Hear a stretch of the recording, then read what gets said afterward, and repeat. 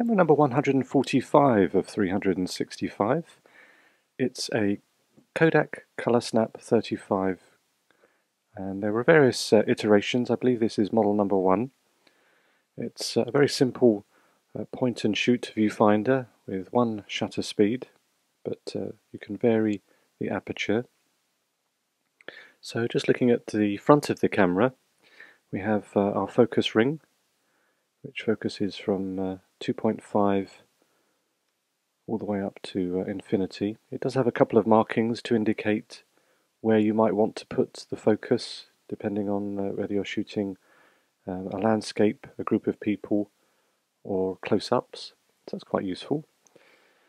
And then along the other ring we have our aperture ring, and it has exposure values, EV values, from 10 to 14, and the idea is that presumably we have our light meter, which returns to us an EV value, and then we just simply manually input that into the dial there, and that alters the aperture.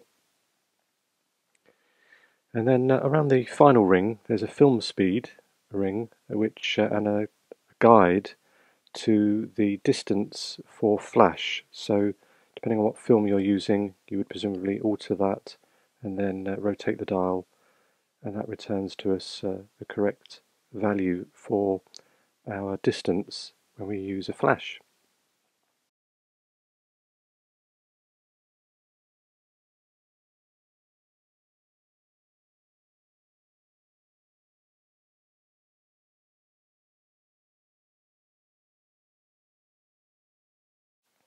On the base of the camera we have a tripod mount and our button that releases the film advance so that we can rewind our film.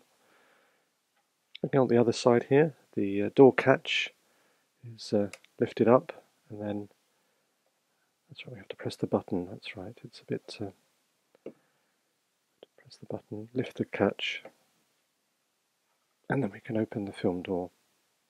There we go. You can see the presumably that's connected, the little metal strip there connected with the flash. So a bit of history there. Load with Kodak 135 film. So it's a 35mm film. The light seals aren't too bad actually.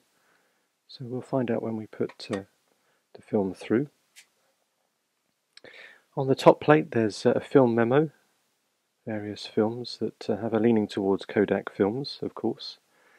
And then we have our film counter, which has to be manually set. The film counter counts down, so if we're using a 24 film, we'd put 24 first and then it counts down. And then our shutter actuation button and film wind on. And then we have an opportunity to do double exposures. So this will allow us to cock the shutter and without advancing the film. So you can do as many as you like, really. So there's no limit to that. So there's plenty of creative control there. So that's pretty much it for this simple but effective photography tool. So that's been camera number 145 of 365.